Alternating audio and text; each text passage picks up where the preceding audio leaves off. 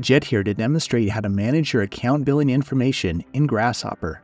You can download invoices, view minutes used, view and edit payment information, or view and edit contact information.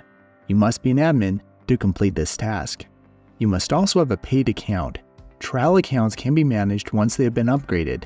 Trial users will see an Upgrade Now banner at the top of the main page.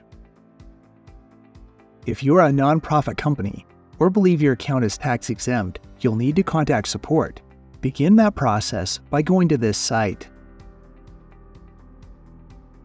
Once there, search for Manage My Account Billing Information. Then click on the article with the same name.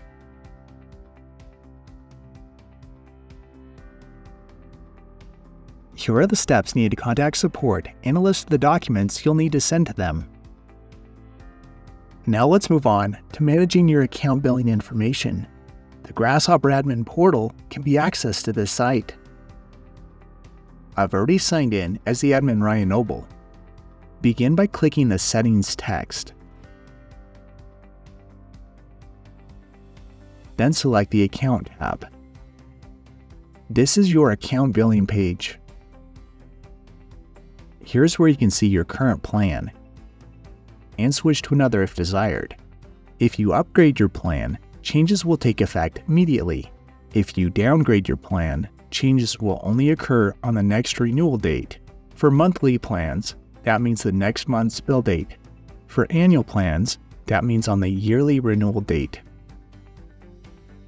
Here you can see the minutes used for your current billing cycle. Here is your current credit card information, which must be current to ensure proper billing.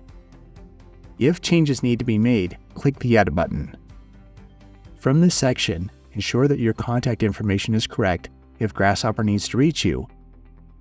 For security purposes, customers cannot change the contact name on their account. If you want to change that, you'll need to contact support, and you can follow the steps I listed at the beginning of this video to do so. You will need to provide support with information and documents when wanting to change the contact name. I've included a link in the description for what you'll need to have ready. You'll be asked for your customer ID number if you need to contact support.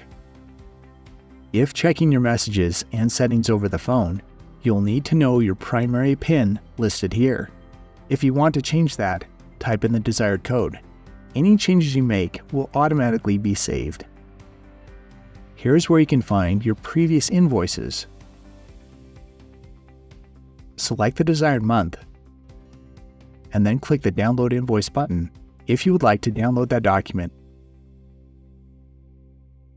That's all there is to manage your account information in Grasshopper.